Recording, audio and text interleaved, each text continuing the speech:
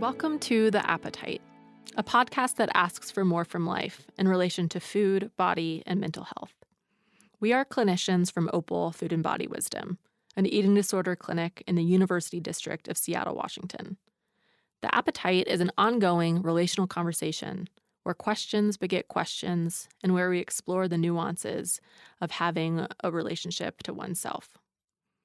Here, we offer a window into our work because we found that the issues and themes that arise in the treatment of eating disorders are really, when it comes down to it, issues that anyone can relate to. Because when someone starts exploring their relationship to food or to their body, it's almost inevitable that a person will start asking questions about what it means to have a healthy appetite for life itself, especially in the midst of an American culture of diet, restriction, and unsatisfying answers around what it means to be. And so, yes, this podcast is about food sometimes, but it's also about how to respond to the wisdom of your body, how to engage movement, your own mental health, and the relationship you have to the people in your life and to yourself. I'm your host, Carter Umhau, a therapist at Opal Food and Body Wisdom, as well as an artist and a writer.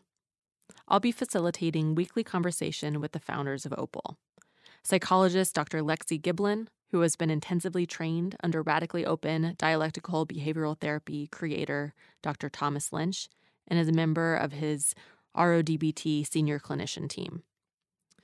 Licensed marriage and family therapist Kara Bazzi, who is also the director of Opal's sport and exercise program. And finally, dietitian Julie Church, nutrition director and community relations director at Opal, who is a health at every size practicing clinician. Today's conversation is about who we are and how we got here.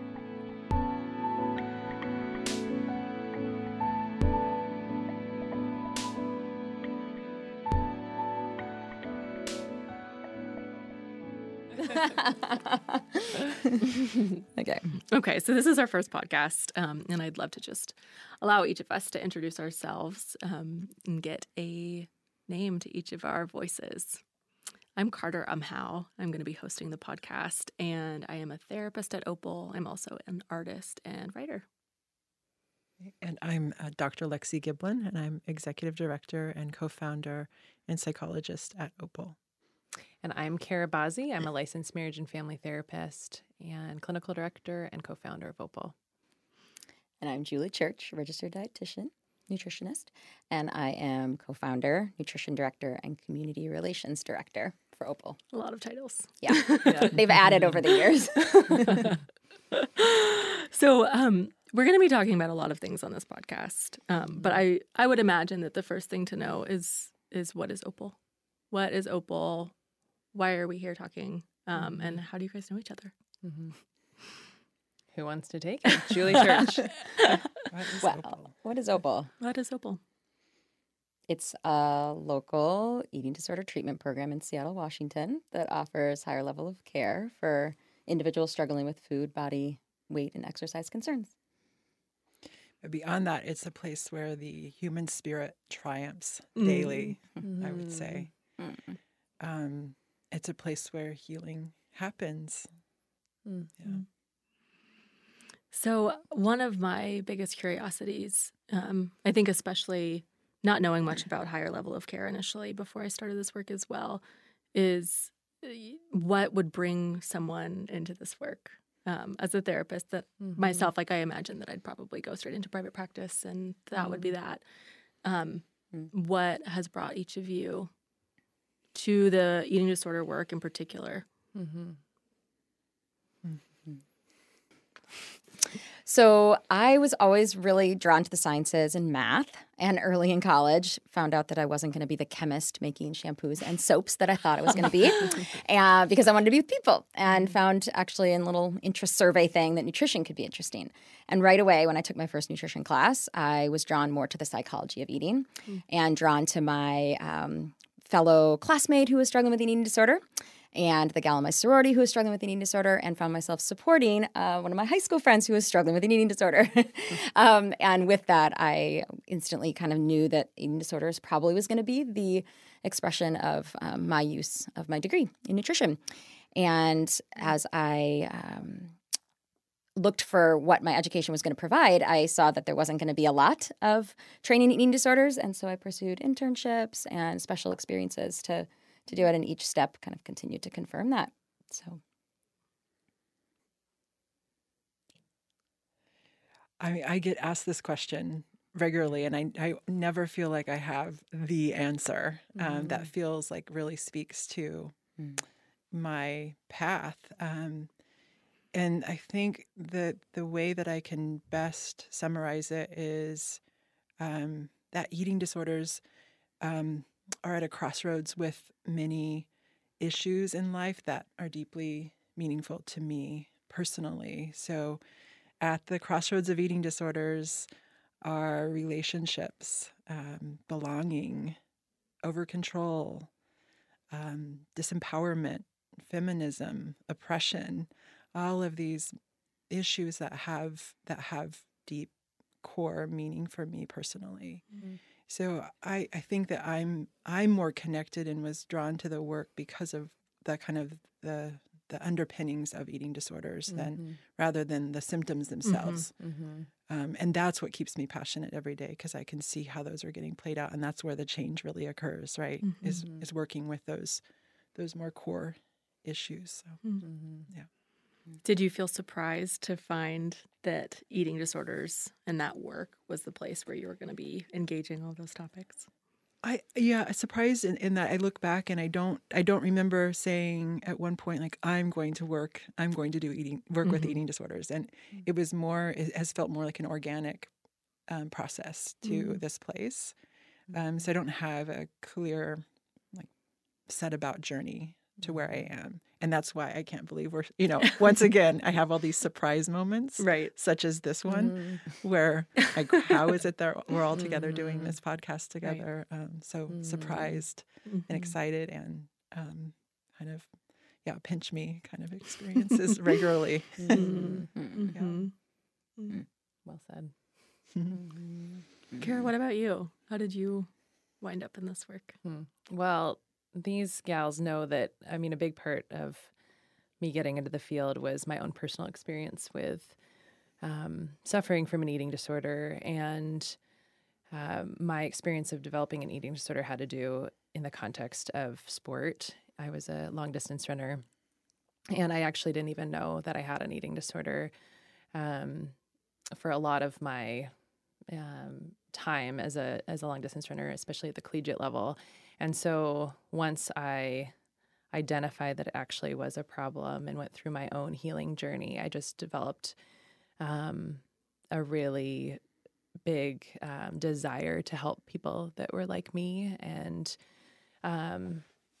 both the people that were suffering from eating disorders and were in silence around it, and also on the side of outreach and helping coaches and other people within the sport context and the sport community to be more aware of the issues that are going on, because I think a lot of people are suffering without either knowing it themselves or the people around them knowing.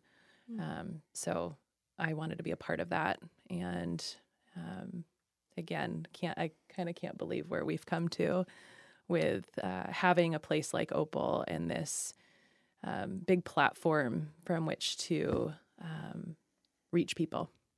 It makes me want to ask already about how you guys wound up starting Opal. I don't know. Should I dive into that? I feel like maybe you should. Yeah. Okay. Yeah. The story of Opal did happen in a similar way, just organically, but it was over time that the three of us found each other in our own private practices, our own independent businesses, and we found each other because we would share clients. So some client maybe found Lexi, would start with Lexi, and then Lexi would connect that client to work with me as their dietitian. And then we began to trust each other in the work, and similarly with Kara and I. And just we continued to draw closer and trusting each other's work in a consultation group and all of that. And then as we would try to find the right care for our clients, we would begin new groups or have new offerings among what we could offer. But then we would send people away to other treatment programs out of state at the time. They needed to go out of state for that higher level of care need. And we just would get kind of disenchanted by the experience of what that was. And we just kept thinking to each other, really just in small ways, but gosh, if we could do this, maybe we could open something that would offer the kind of treatment we think that would truly change people and give transformational healing in terms of these issues. And so there was a quarter that Lexi decided to not be a professor at UW and to not take on a class that quarter. And during that spring, we said, okay, why don't we just take steps towards it? And we met regularly, and doors kept opening. And then about 11 to 12 months later, we opened Opal. So I've never heard that story. Yeah, I've never heard it. I've always assumed that you guys were friends first and clinicians, all clinicians and friends, and then decided to create it. It's really cool to think about it kind of happening naturally, to start collaborating a little bit and then collaborating a little bit more and then realizing that you wanted to do more and more and make your own place. Well, and we were so like-minded. I think none of us would have probably opened Opal without each other, right? Because we had really discovered an alignment in the way that we saw the treatment of eating disorders, and I continue thinking there's no way I could do this without them. Yeah, I think we're as a company, we are founded on our relationships, Julie, Kara, and I's relationships with one another. And we take those relationships very seriously and try to take really good care of them. And I think that from there, that's where a lot of the health of our business and the health of our community is born. Like without that, we have to, we have. That's what we're helping people change their relationships with others, and we try to lead through by modeling the taking care of our own relationships. I remember the moment that we signed our 10-year lease on our office space. And it felt like, Marriage. wow, this is more than marriage. I don't remember feeling go. that signing my marriage license. I remember thinking, wow, this is a big deal and commitment we're making to one another as business partners. So it started with 10 years. That's crazy. So, Lexi, you were just saying that relationship is part of the core of Opal. And at least from the media standpoint, I would imagine that a lot of people would be surprised to hear that eating disorder treatment and relationship have a lot to do with each other. I don't think that people would imagine that. Can you speak more to how those two feel combined, relevant? Yeah. I mean, I guess as a psychologist, I think of change typically happens in relationships, all kinds of change, including change of eating disorder symptoms. But so that's a bias I bring into this. That's just what tends to happen. And then be more specifically to eating disorders, a lot of our clients are dealing with emotional loneliness and struggle with belonging. And that is maybe part at the core of their struggle. And their eating disorder is an expression or a path, an attempt to find connection and relationship, to find belonging, to find decrease in anxiety so they can connect, all of that. And Carter, as you know, at Opal, we're doing a lot of radically open dialectical behavioral therapy and working to integrate that. And that's the main treatment target, is emotional loneliness. And so, I mean, Julie, Kara, and I, we were already, this has been such a natural fit for us because we already think of it as a struggle of emotional loneliness and difficulty of connection. And so to find a treatment that has evidence in the literature and fits our already existing strong belief systems, just been wonderful. So, I think also a very oversimplification that I've always used in my career about eating disorders is this, that it's a means to simplify the complexities of life into a body shape and size. And and I just think of the complexities of life usually relate to other people. And so people find an eating disorder as a means to try to numb the pain that is there within a relationship context, but they do it by trying to change their body or the way they're eating. But it doesn't actually fix the relationship, of course. It leaves them emotionally lonely. But it is a means to try to simplify that because it's a lot easier to change the way you're eating, or even for most people to change the way their body looks, than to maybe get out of an abusive relationship or to change the path of a relationship that isn't going the way they want. Which is why this is so exciting, because it's relevant to everyone. Right. The way that it manifests might be different for the clients that we're working with, but the core issues are something that relates to all humankind, of the need for connection, for belonging. And I just think of how, even particularly in culture today with kids and youth, that is just such a core issue with the introduction of all this technology and everything. So I'm looking forward to having those type of conversations on this podcast. Mm-hmm. It is something that is relevant to everyone. I think that like one of the main things that we talk about is Opal is it's not about the food. It's not about the food, right? We say that so much. And of course we know that it's about the relationship. And I love what you said, Julie. I don't think I've heard you say that either in such a succinct way. It's one of the things that I got excited about when I first started working with eating disorders as well, that it's this place where you can see all of these different dynamics become manifest because we all need to express ourselves some way. Right. And to have one area of our life that we have to engage in, eating in our bodies, we can't escape those two things. Right. And so much gets projected right there. Yeah. And our culture emphasizes that it's a simplistic relationship to eating too, that changes body shape, which, there's a lot of simplistic equation about diet and exercise as the two things that impact our shape. And I know that we're trying to really kind of poke holes in those simplistic belief systems with our clients. And I know that's something we're excited about with this podcast too, is to be a little provocative and open up some more challenging conversations about why it's not that simple. Our bodies aren't that simple. Our bodies are actually a lot more complex too. I'm curious about, with you guys, when you think about the complexity of dealing with the body and eating disorder behaviors and eating disorder treatment and just in the specifics of it, are there particular topics that you guys get most excited about that you feel like you can kind of smuggle into your work because it does hold so much? Mine pretty quickly piggybacks on where Kara was going for me. But pretty early, actually, in my education, I was kind of reactionary to the traditional thought around weight and health and connecting a particular body size to health. And so I always pursued alternative perspectives on that somehow. And about the time I was in my education, the Health at Every Size movement was starting, which is a paradigm shift from the traditional conventional thought that there is kind of BMI connection to health. There's a particular BMI that people are more healthy in, and there's a particular BMI that people are less healthy in. And so there's so many conversations that can come out of challenging that mainstream belief and how that definitely, I believe, how that is a necessary element to engage when somebody is trying to recover from an eating disorder.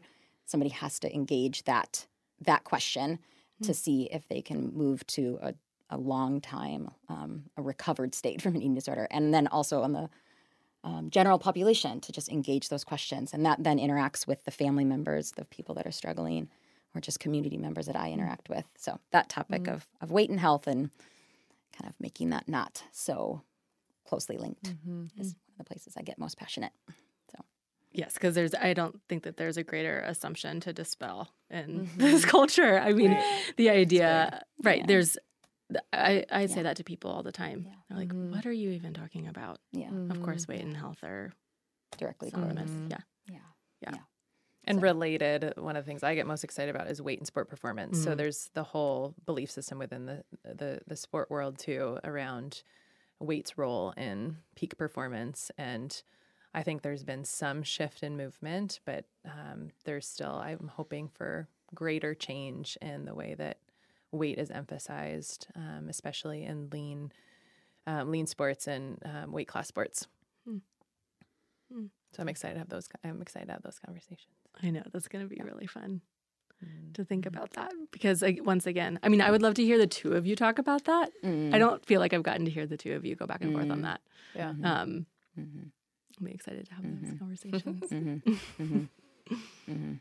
I'm struck as I listen to you speak about that, how we're all three of us individually kind of often will take an issue that we're passionate about and look at it from a different angle, you know, in our own ways. Yeah. Right. I think that that's something that unifies us as a group as well as leaders. We don't just accept the basic assumptions that maybe the society at large we're maybe willing to push up against it and take a look at a different angle. And I think, and for me, that's my passion project of today is radically open dialectical behavioral therapy, and that is all about treating disorders of overcontrol. Anorexia being one of those, but anxiety disorders fall in the camp as well. Can you explain over control? Yeah. What is that? Yeah. So it's behavioral emotional inhibition. It's folks who are more on the risk-averse side, careful, perfectionistic, detail-oriented, Some good things. organized, right? Lots of great things that our society celebrates, and for good reason. I mean, they really are helpful characteristics. That in disorders of overcontrol, it becomes too much of a good thing. And in RODBT, the thinking is that the overcontrol is getting in the way of connection and socializing and social signaling in particular. So following this is following Dr. Thomas Lynch's 20-year work at looking at this issue. So all three of you have really particular passions, and I think I don't know the background too of how Haze came up for you, Julie, and then I know a little bit more for you, Kara, around sport, and then I don't know where you first heard of RO, but it feels like these three seeds kind of coming together. Was that something that you were aware of immediately when you started Opal, or that you guys each had these like three very separate places that you were coming from? Did it feel separate? The Health at Every Size was a stake in the ground that felt like something that we all three had found each other and felt really aligned with, and made us different than some others in the field, and even within the eating disorder field, right? And certainly within each of our disciplines, the Health at Every Size wasn't something that everyone was on board with. So that was one thing that definitely brought us together and allowed each other to trust the work that we were doing with our clients. But then you've got these three branches. Yeah, I know that was one we knew of. That was And then And the sport sport piece I think was also there. part of it, because I remember when I was first introduced to what even Health at Every Size was the context of a talk where they were talking about a swimmer in a larger body who had swum across the English Channel, and so she was using the example of an athlete and sport performance to talk about Haze, and it just clicked, like something just completely clicked, and so most of the passion and what I understand is often through the context of my own experience in living in a Haze oriented, living with a Haze philosophy in my own personal life, and then through my sport context. But I'm continuing to learn. I mean, I think we all have the posture of being learners and growing and understanding. And I was thinking the other thing. When Lexi was talking, I was thinking. I'm passionate about asking good questions, because I think a lot of times this simplification of an eating disorder is really this desire for black and white and concrete and certainty. And I know in my eating disorder, that was part of my disorder, is everything had to be so certain. And so to make room for mystery and ambiguity and asking questions, and usually that begets more questions. And it's not that we're not trying to come to this certain position. And I think that's uncomfortable, but it ultimately can lead to, I think, actually more comfort and having freedom. But the beginning of the journey sucks. Yes. It's really, really, really uncomfortable. One of the things that I feel like is so exciting about working with eating disorders is that it feels like it's about livelihood and life and vitality, and thinking about how, these different realms, Haze and sport and body and RO, they feel like different things that allow the world to be more and more complicated. Right. I feel like I'm hearing each of you say that. Right. It makes the world more complicated, and I know that all four of us have come up against some big pushbacks and some hard moments with clients that don't necessarily want to get into life being more complicated.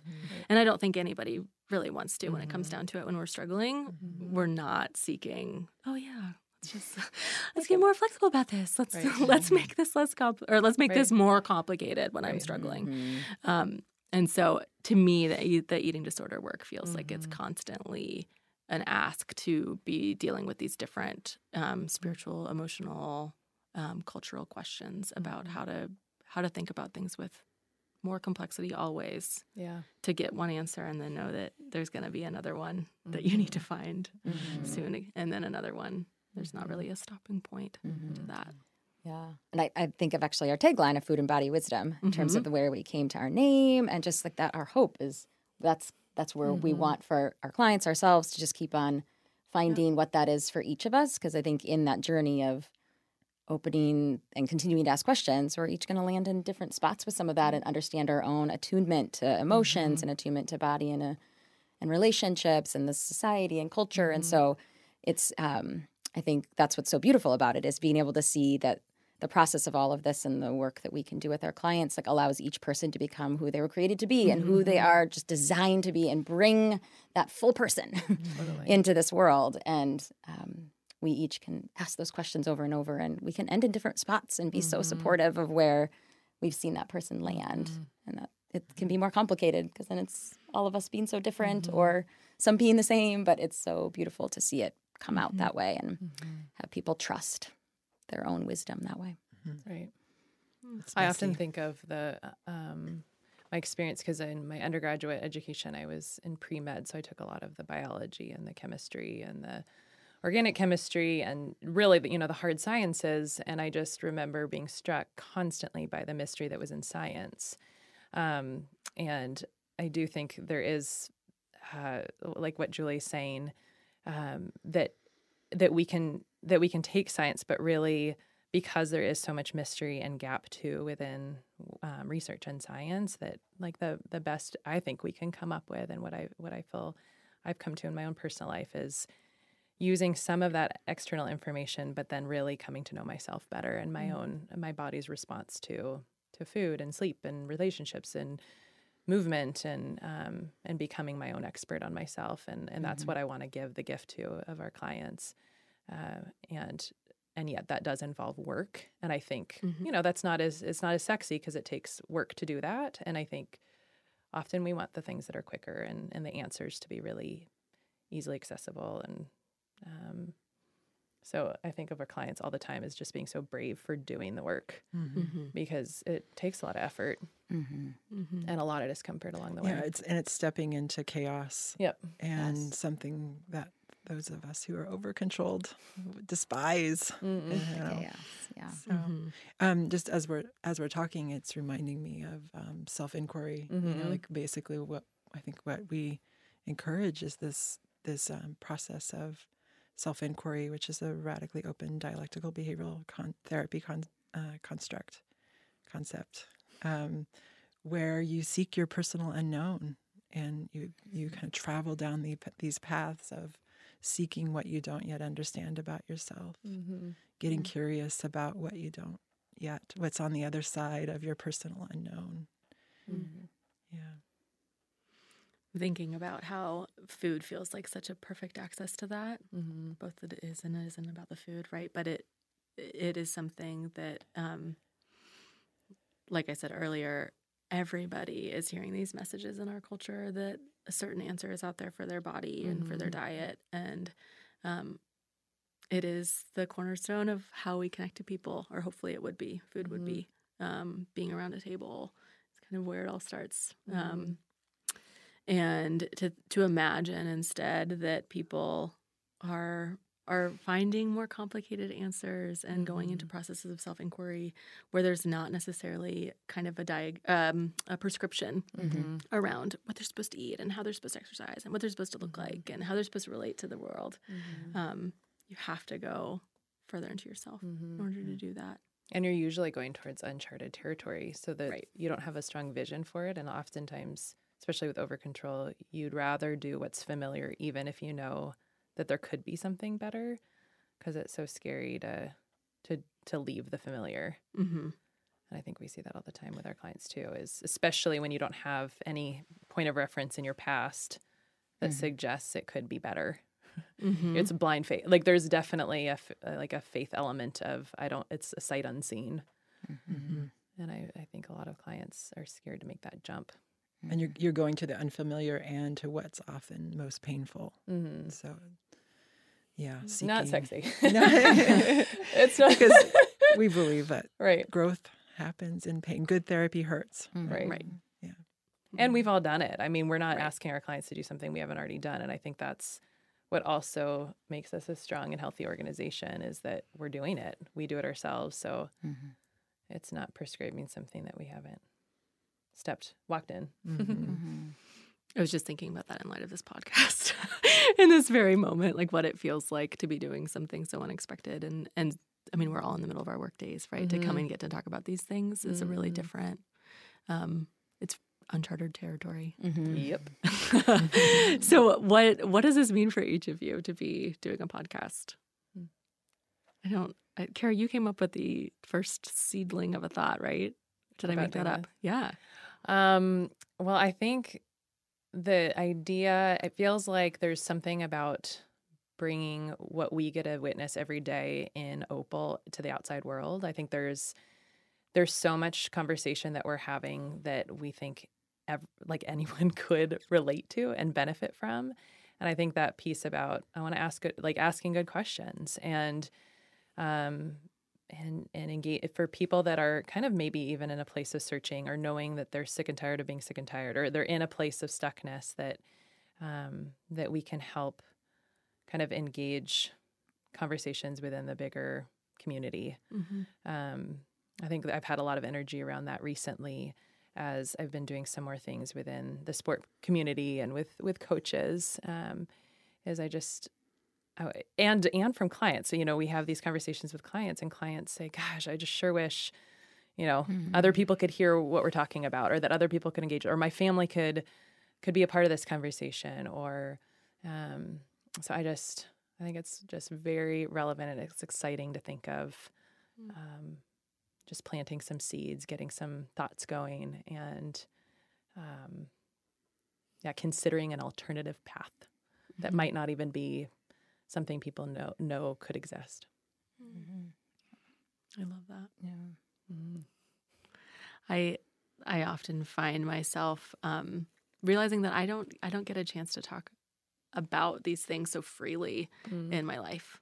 Either I'm at work and there's a bit of an editing happening, right? But then also in my personal life, I would imagine I don't get to talk big picture all the time about these things. Yeah. So it's exciting to kind of go big picture and to get to hear kind of some more specifics from each of you guys about what this means. Lexi, what did you think? What does this mean to you? You were saying before we started that this feels like kind of a massive moment that you're trying to take it in. What it means for you. I feel like it's a moment to celebrate. And, like I said, I'm surprised. I'm often surprised by what happens.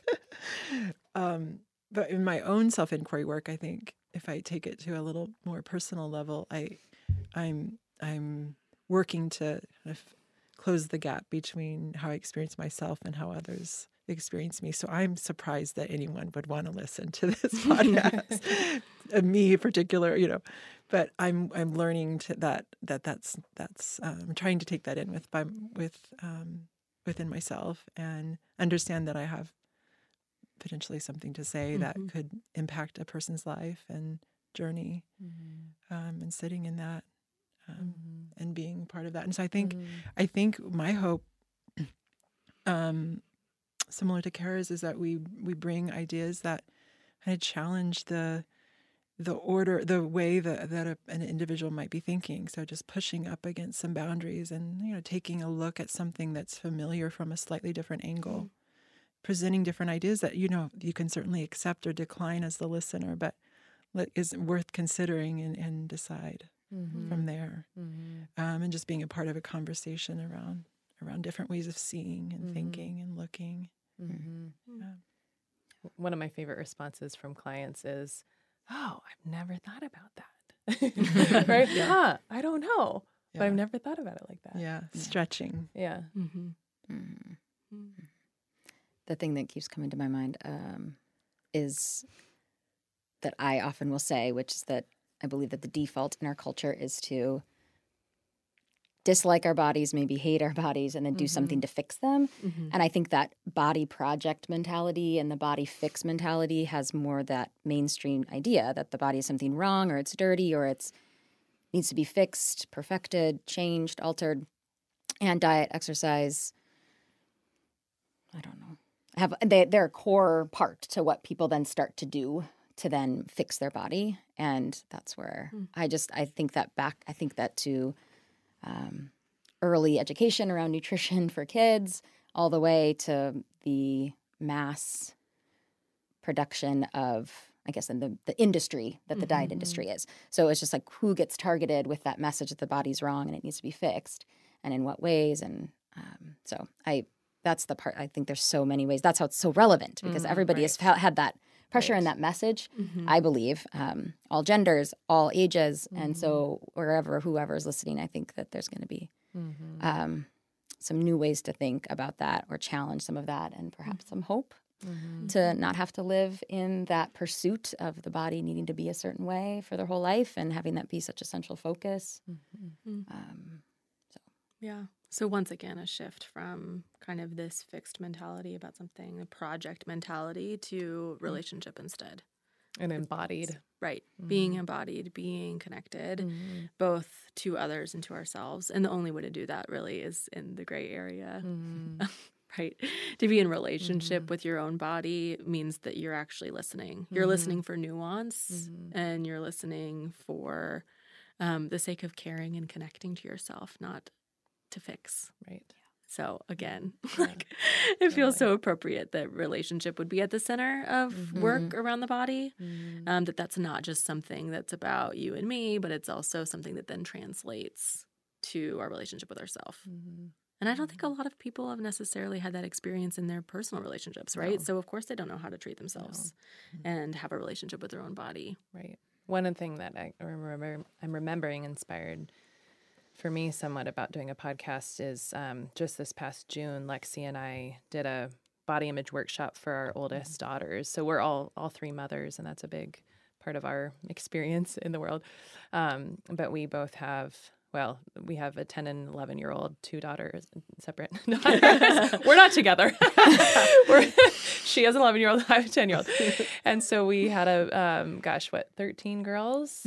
So our daughter's friends, and did a body image workshop. And I would say that was also a really meaningful experience, to be able to catch these girls at that age where their belief systems aren't really strongly formed, and to be able to have some of these conversations with them and have them open up some alternative ways of thinking. And it was just remarkable to see their response. And I mean, I remember we walked away and said, I think we likely prevented an eating disorder or two through this workshop. Wow. And we probably impacted a lot of kids, because here they are now.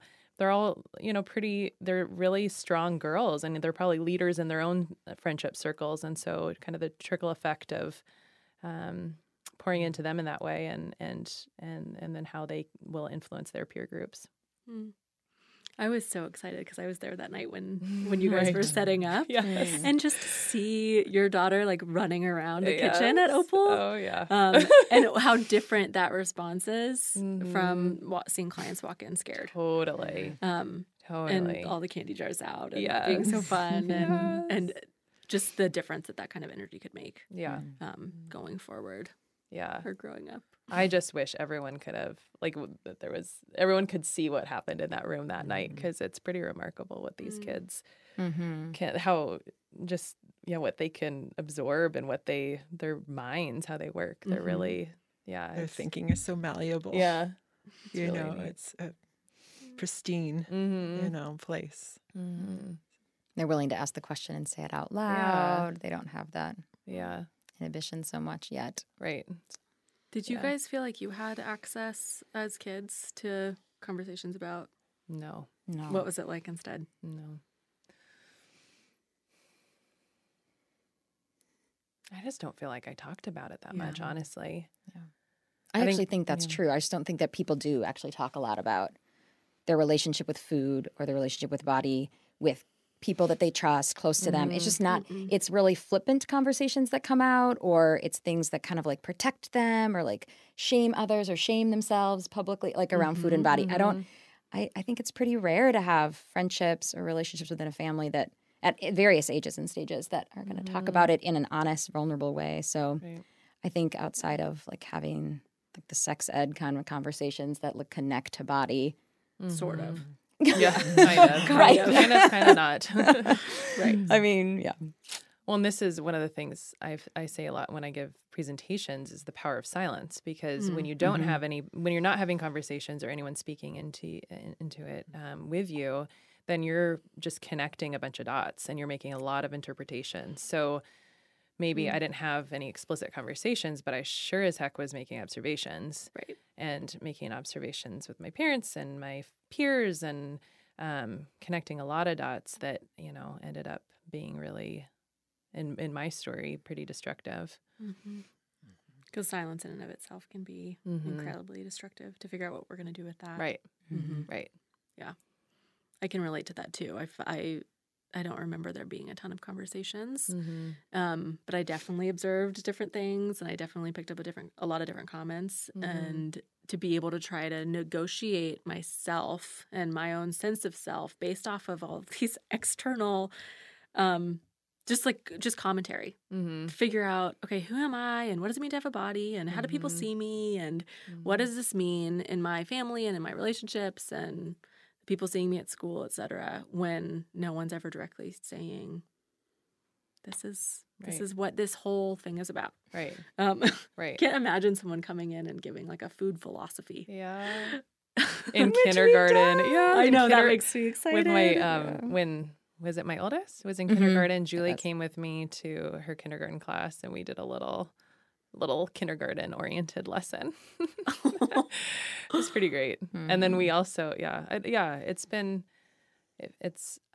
I'm grateful for the opportunities to have going into the schools, and then also reaching parents of elementary age kids that's another passion area, I guess. If to your earlier question about passion projects, that one gets me going too. And just helping, like, and me, like, we're learners too.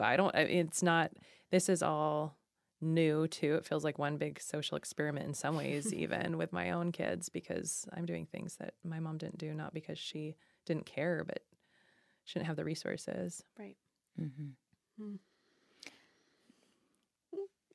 I was just thinking about the, I guess, working with mostly on a higher level of care at Opal. It's with adults, and so with that, we do bring in kind of the thoughts around parenting and sort of what did you learn about food and nutrition and body when you were younger, and like how does that have them have opportunities to sort of think about that. And it's interesting because one of the kind of mentors of mine that I've learned from, she's Ellen Satter, who is a social worker and a dietitian who has been a researcher in the family feeding arena. So really all about parent-child feeding relationship. But I find so much of her material super relevant to the adult woman, man that is trying to relearn how to eat. Right. And that's so much of that. So I find there be like a reparenting of oneself in eating disorder recovery, bringing in the same principles that we bring into the parents at the elementary school that are just doing this for the first time, bringing that into these adult clients that then they can use that to kind of reparent themselves and relearn how to eat. And I love leaning into both of those and thinking about that as a construct for healing one's relationship with food. Yep. And as a therapist, like the conversation around reparenting yourself or mothering yourself kind of just in a session, it's so normal and common, I think, to be able to talk about that, what it means to grow self-compassion for yourself and self-validation, all these different things, and to actually translate that to literally giving boundaries around food, helping yourself figure out what it means to have permission and boundaries. And I mean, just all these different things feels like a really cool, concrete way to start building and rebuilding relationship to self. There are so many things we could talk about. I know. Oh my God, I know. My mind is going down like more and more and more paths. Yeah. Like where? Like just in this moment, Yeah. I was thinking about desire and our cutoff Right. from desire. And that's a huge hallmark of eating disorders. It's also part of what I'm still working on in my own life. But just the whole, especially with restrictive food disorders with anorexia and such, the restriction as a theme in one's life, right? Restriction from desire, the fear of needing too much or of gluttony, or there is a lot around that that theme that we could also address. Yeah. It feels like such an important question in this work to ask, like, okay, you're restricting with food. Where What else are you restricting on? Yeah. Yep. You binging on food. Where Yep. else are you binging? Yep. Because the parallels are just, They're all over. Mm-hmm. yeah. Man, there are a lot of things to talk about. I don't know what right now. Sometimes I think that I can get really overwhelmed in which topic to talk about. I mean, in preparing for this podcast, I think that when I start thinking about, we could talk about exercise one day, or we could talk about this one day, it feels like every single conversation that we have, even if we try to focus it in, I would imagine it could go in Lots of 10 to 15 different directions and sort of come back to a particular center. For me, I've been thinking, like, what is that center? Because some of the work that I think is really cool about eating disorders is that you do have this really specific, tangible part of a person's life that is manifest in their relationship to food or their relationship to exercise, to kind of work back from this really specific, tangible thing into these larger, more abstract, more metaphorical things about someone's life and their psyche. And to me, I think that when I imagine what all of that goes back to, it then goes back to this sort of vitality issue, or like you were saying, Kara, desire can be in there too in a similar way. Do you guys think about it in that way at all? Or is there sort of a core that you imagine? I was just thinking about our mission, which I can't quote right now, unfortunately. But like live To live in a life world fully. that one can live fully in freedom, connection. Sarah? Can you look it up? Yeah. No, I don't know. I'm like, Right. that's what I'm like, oh, wait, what is it? Yes. Yeah. But I think about that mission statement, because that's where then it connects to living life fully in these bigger, broader areas, which is Right. freedom. Attunement. It was freedom, attunement, Yeah. something in connection. Yeah. And like if I think of a core, I think of in terms of the change process. I think of the ability to take in new information and change as a result. So if we speak about desire, can we understand our new relationship with desire and make changes that adapt to that new understanding? Or can we take in new information about identity and connection and make changes? So it's as adaptation, maybe the core of change. Is how I think of it. That makes me think about kind of, it feels like I hear people doing a lot of transformative work in their own lives. And it seems that people either, and this is a really broad generalization, I'm sure, but it feels like people often don't get to their work around their body until way later. It feels like it's still this interesting exception to challenging different belief systems that can kind of not ever go there. You could think about your family of origin. You could think about this. You could think about that. But Yeah, you're people not that gonna never be, present an eating disorder as an issue Right, in their life. You're kind of exactly. saying like general population. Yeah, they may never. They may never think about it. But I think that once you are in line with whatever your values are, you're willing to change, or you're willing to be more in touch with your desire, I think that it then starts going into all these different specific places. I think that we catch people and get to work with people when they're very much caught in the specific and we're working them back outward. But I think that if you're starting with the specific, and I mean, people go to therapy for all different kinds of reasons, right? But you can see how it starts, like being in touch with that theme, being in touch with that core desire to transform and to be open means that you start becoming more and more and more open to things that you didn't know that you were wanting to be open or that about. you even knew existed, right? Right, exactly. Yeah, Exactly. you go. Most people go in, including I know myself with therapy, you go in, and there's just more and more that gets opened up as you're in the change process. Mm-hmm. It's such an Anyway, exciting place. Yeah, The curiosity. yeah. Yeah. Mm-hmm. It's painful, but gosh, how exciting as we talk about it. I want to go do it. Whatever it is. More there. Yeah. And I know, like, what that's so terrifying for so many people's discovery, right? And it is, but it's really exciting how we're talking about it. Right. Right. We're not feeling the pain as we talk about it. Mm-hmm. So it can feel just really like, I want to go there. Mm-hmm. You know? I think some of even my most important work in my own process of therapy has been things that I didn't know were there. And they've been almost like kind of this surprise gift. It wasn't even something that I went into wanting growth or desiring growth, and then it's been this gift. That's pretty cool. Mm-hmm.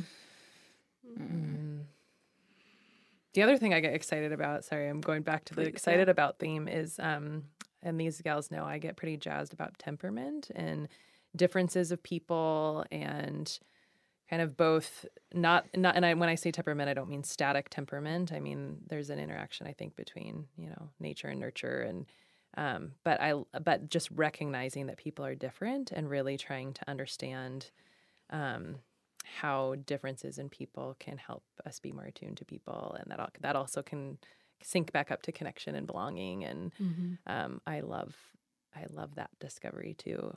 So I don't know. I think that there's how that relates to eating disorder treatment. I'd like to bring that in to this podcast as well. I'm wondering about the Enneagram. I know. I'm wondering about that right now. Yeah. I know you love it so It's much. a tool, yeah. The Enneagram being a tool that I've really enjoyed as a place of discovery.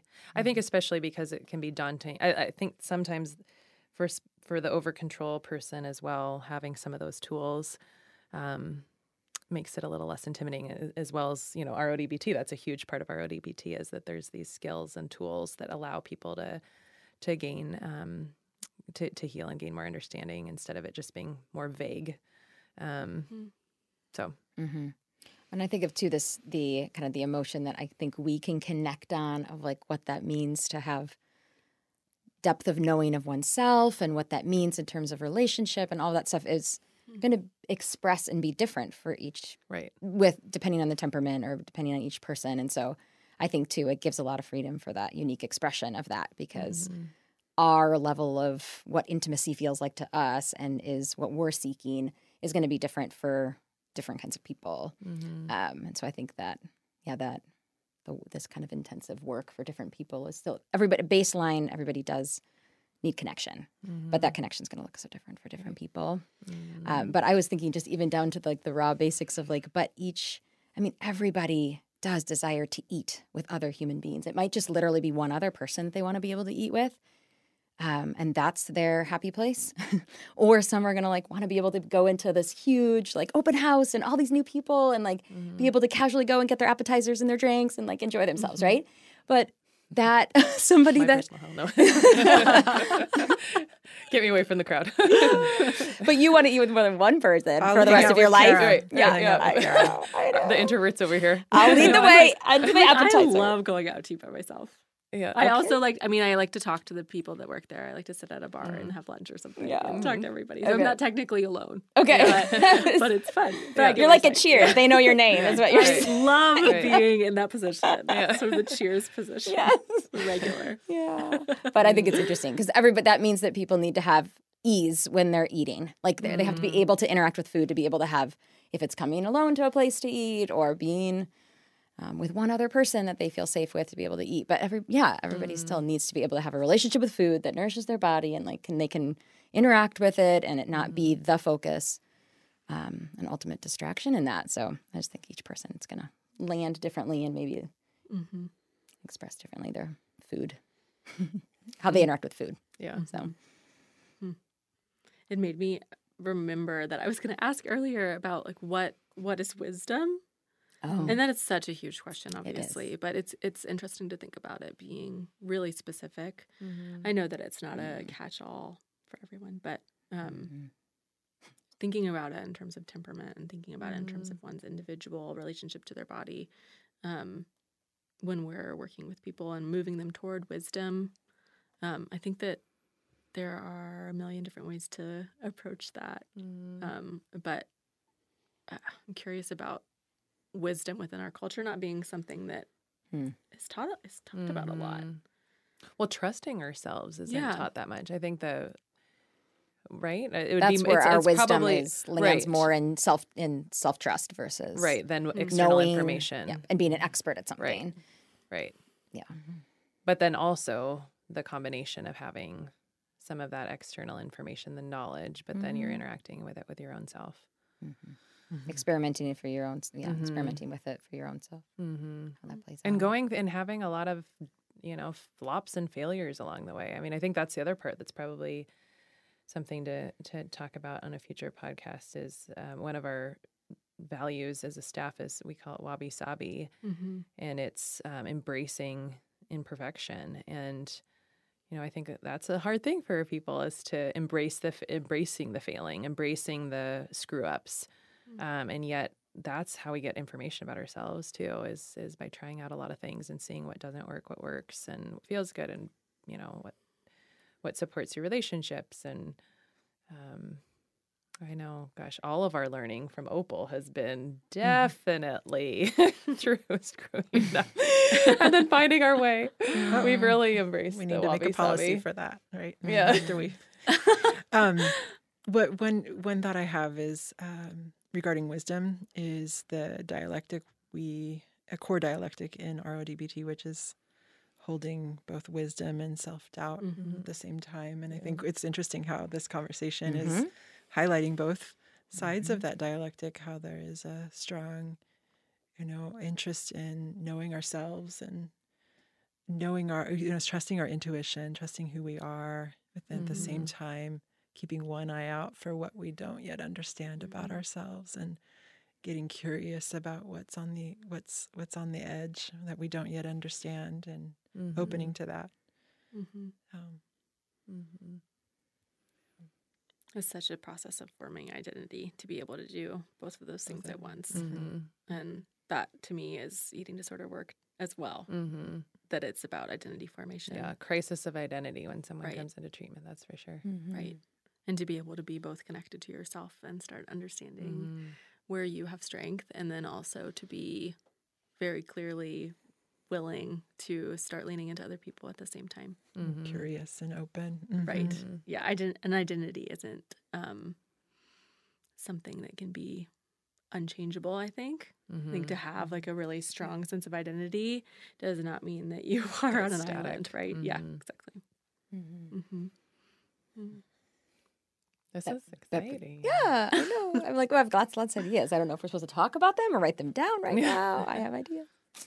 I think the other thing that's on my mind right now is that related to identity is like how, especially here in the Pacific Northwest, that there is a way that one eats and sort of that is an expression of who you are, and how that easily, we see that, of course, with somebody with an eating disorder, that it very much so expresses something. But I also see it being more culturally normative now, that I think even the statement, like, I am, like, fill in the blank. It could be gluten-free, vegan, vegetarian, dairy-free, like, I am. Right. It's just an interesting It's interesting. starting point. But anyway, so that would be a podcast I'd like to do. Yeah. And then, and then just generally that I think I've been called into so many different contexts to do a talk on healthy eating. So because of my credential as a registered dietitian nutritionist, like I will come in and tell you what to do to be a healthy eater. And I usually flip I will come, I'll accept the invitation, but I kind of flip it on its head, upside down. And That's great. but How do people take that in? yeah. Sometimes they like it. It's most of the time they're annoyed. No, people usually want the list of to-dos that are like for me to do these things, then makes me this. So that would be another topic that there's a lot to talk about, I think, about Yeah. what is healthy. I know. When I often tell people that I work with eating disorders, they say, oh, that must be like a lot of like really healthy food that they're eating or something like that, right? Like, Right. or, you know, I Yes. eat with the clients, right? So Yeah. I mention that sometimes in my job description Okay. and, you know, like, oh, that must be a lot of like really healthy food. Mhm. Like, I wouldn't call, I mean, it can be, yeah, and it's food and we eat a lot of it and we eat everything. And, All the time. Right. I mean, this Right. idea that treating eating disorders with health is kind of an interesting one. Yes, Instead, I think that it we're is. treating eating disorders with freedom Right. and with Permission flexibility and permission yeah. instead. Yeah. Right. And not believing that there are good or bad foods Right. and instead exposing people to life, that there's a lot out there and that there's an opportunity to be open to it all. Mm-hmm. That's one of the misconceptions too of eating disorder treatment. You say you work with eating disorders and people automatically think it doesn't apply to them, Right. right? Because if they don't have a diagnosable eating disorder, then they're off. Like it's irrelevant. And I'm excited to challenge that with the listeners too on this podcast of what we do, even with the food and the relationship to food is relevant for all. And once again, it's this little microcosm metaphor of how we are relating to ourselves or to the world. So whether we're with an eating disorder or without, just our relationship to our bodies is one that can tell us a lot about how we're relating to everybody else, Yeah. to, you know, to ourselves in other ways as well. Mm-hmm. Well, we're going to have a lot of fun things to talk about. Yeah. Sounds like it. Yeah. And our plan is to bring in people too into some of these conversations. Right? Yes. Yeah. Yeah. I think that'll be exciting. Mm. This feels like a natural place to stop. Okay.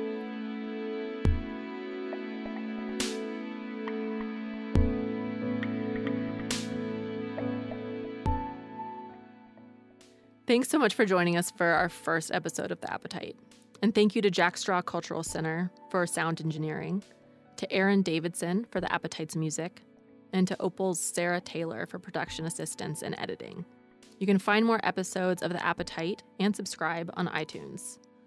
If you want, you can learn more about us at opalfoodandbody.com and connect over Facebook and Twitter. We'll see you next week.